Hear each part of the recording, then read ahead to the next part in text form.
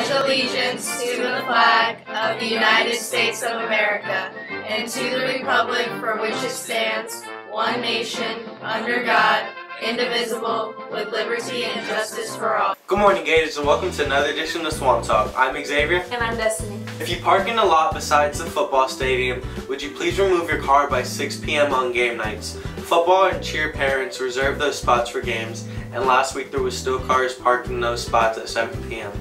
Staff Spotlight of the Week is Matt Parrott. Matt is beginning his second year being our athletic trainer. He works for all sports programs during the year and attends all athletic home games. Matt is a member of the Florida Hospital Sports Medicine and Performance staff.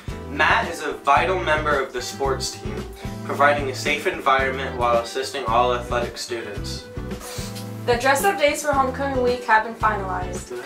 Homecoming Week will be the week of October 3rd.